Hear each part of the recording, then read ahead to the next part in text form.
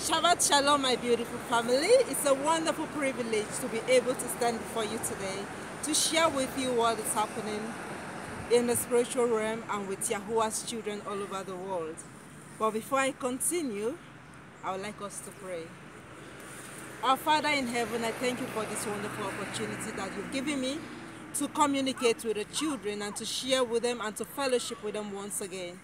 Ruach HaKodesh, I ask that you take total and complete control over everything that I'm going to say. Let me not say anything you don't want me to say. Let me only speak what you want me to speak for your children. Let the words that I'm going to speak, let it barak, let it edify the hearers. In the name of Yahushua HaMashiach. Enable us not only to be hearers of your word, but also doers of your word. In Yahushua HaMashiach's name I pray. Amen. Hallelujah. It's a wonderful privilege for us today that today is a Shabbat. Not only is it Shabbat, but it's also the Feast of Sukkot. And according to the book of Vayikra, chapter 23, and that is Leviticus in English, let's turn with me to Leviticus chapter 23. From verse 33, you will see that Yahuwah commanded us to observe these days and this feast day. And it's something that we should not take lightly, because that is the only way you can prove that you love him. In fact, when you love him, you'll see that you'll be so willing. You'll be in love with him so much that you want to do everything he has commanded you to do, so that you will not be left out in what is happening with his children worldwide. Now, I would like to read from the book of Leviticus, Vayikra chapter 23 from verse 33. It says this: Yahuwah said to Moshe, "Tell the people of Israel, on the 15th day of the 7th month is a feast of Sukkot for 7 days to Adonai." So my brothers, beautiful family, I want to tell you that the Feast of Sukkot officially started yesterday sundown. That's Friday sundown, and now today is the Shabbat sundown. It's going to start, it's going to continue through till sundown the next Shabbat. And I want to encourage every one of us out there that really loves our Creator, the Creator of heaven and earth, that has instituted this feast and these commands, to really keep to them, because that's the only way in this end time that you showed how much you love him. And then it says this: on the first day, this verse 35 I'm reading now, on the first day there is to be a holy convocation. Do not do any kind of ordinary work. So today is the first day, and we are barak that it also falls on the Shabbat, and we all know the rules and regulations concerning the Shabbat observance. So we are not to do any kind of ordinary work. And then 36 says, for 7 days you are to bring an offering made by fire to Adonai, to Yahuwah. Rather, replace it with Yahuwah. And then now that 7 days you are to bring an offering. Your offering is any kind of sacrificial gift that you can give to your neighbor, you can give to a brother or to a sister in need. You're giving it to Yahuwah. Remember what Yahushua says in the new renewed covenant. He said that when we help the poor, when we help our brothers or sisters in need, please, can you stop making noise? Stop that, please. When we help our brothers and sisters in need, what's going to happen is this: that you're actually doing it to him. Sorry, my children are playing at the park. Can you press pause, please? I'm sorry for the interruption, and this video is unedited, so it's because I'm at the park with the children and then they're playing and making a hell of noise. But let's continue. And it says this: you should bring an offering made by fire to Yahuwah. So my brothers and my sisters, if you know that brother, that sister that needs something, that you can do something for the person, even if you don't have any money or any clothes or food to give to the person, you can give your time, you can make a call, you can encourage the person, you can edify the person, you can pray for the person. For these 7 days, this is what Yahuwah wants us to do.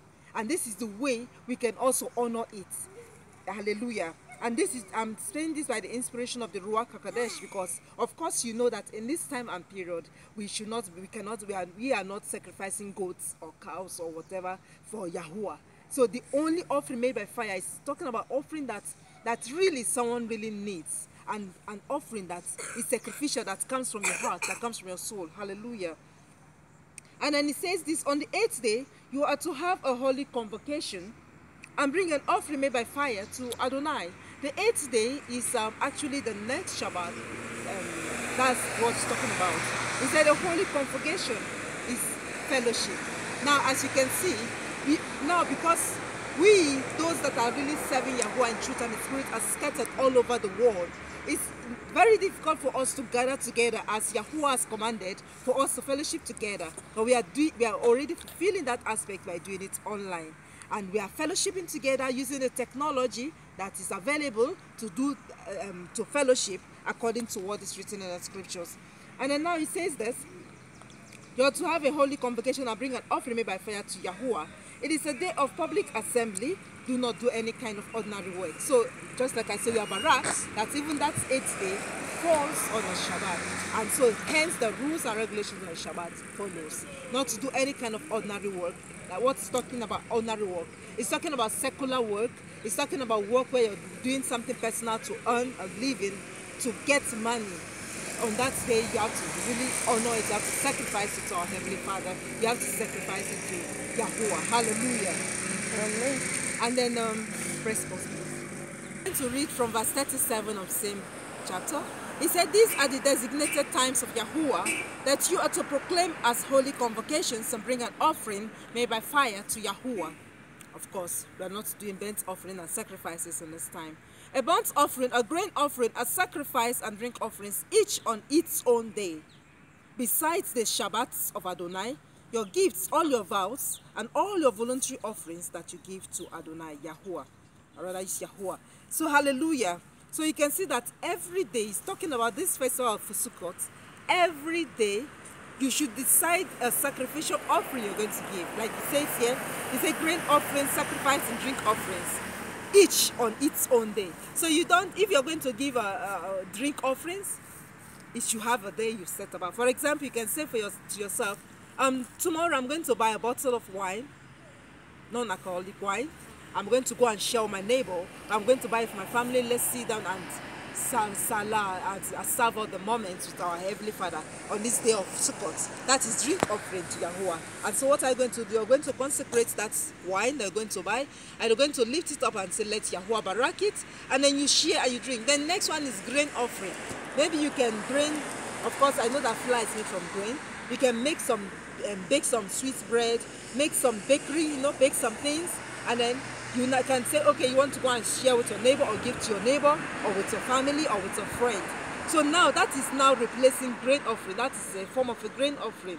You see, so one has no excuse not to keep this festival, this period, this feast, this period, because you have the knowledge. And even if you're just hearing it for the first time, you don't know about it, Yahuwah knows your heart, whatever you can do and however you can be able to observe it.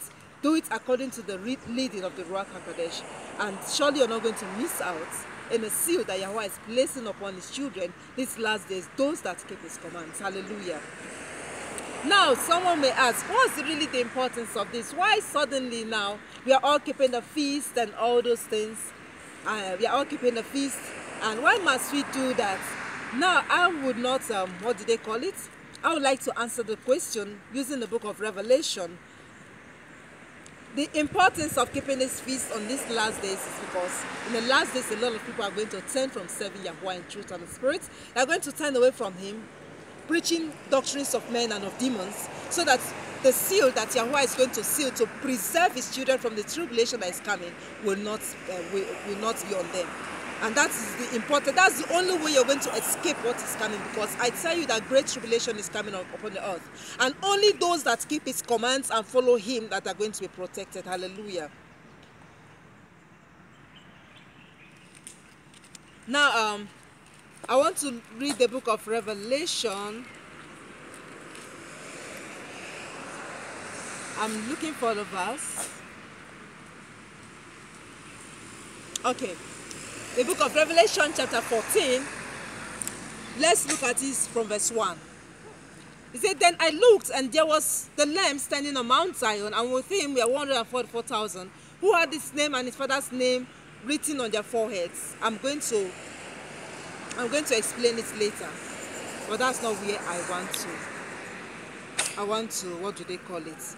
That's not where I want to focus. Let's jump to verse 3.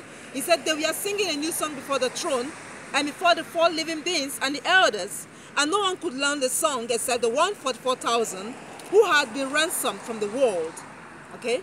Now verse 4 says this, these are the ones who have not defiled themselves with women, for they are virgins. They follow the Lamb wherever he goes. They've been transformed from among humanity as first fruits for Yahuwah, and the Lamb, on their lips was found no lie. They are without defect.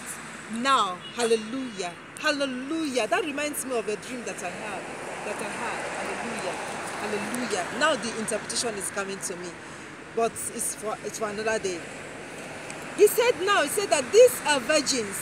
Now, virgin, if you look at it scripturally, Yahweh calls virgins, those people virgins, those that don't play the harlotry. When it says you're playing the harlotry, it means you're serving other gods, because you know that our El of Israel is a jealous Yahuwah, is a jealous God. So now when he says you're a virgin, it means that you are serving him in truth and in spirit. You are not compromising with the world. He said, for they are not defiled with women. Women is talking about harlotry, is talking about other religions, traditions. So now, in these last days, our Heavenly Father is going to seal those, not those practicing religion, but those that are following him in spirit and in truth. I encourage you, my dear family, take the Torah by yourself, read it for yourself, and obey what is there. Do not listen to any human interpretation of saying or religion saying this is passed away, this you do, this don't do. Just take the Torah from Genesis and then start obeying. Just make sure you follow what Yahuwah is saying, because he has already instructed that this should be followed throughout all generations. Hallelujah. And another characteristic of Yah's end time servants, or Yah's end time children this last days, is that on their lips there will be found no lie. They will not lie to you. When they're coming to speak to you, they'll come and tell you the words of Yah without adulterating or painting it, or trying to tell you lies to push you to do things that they want you to do. Hallelujah. First and foremost, this is a very, very clear. Remember what Yahusha said in one of the Gospels. He said, by their fruits you know them. So that's the characteristics of Yah's servants this end time. You will see that they will love to keep and obey his commandment just as it is. They will not say, no, I'm following this religion. Like, my religion does not ask me to do this or do that. No, this is not a matter of religion these days. This is a matter of being sealed. Remember, if you read the book of Revelation, I think chapter 3, it's talking about the church of Philadelphia that Yahuwah is going to keep from the hour of trial that's coming upon the whole earth.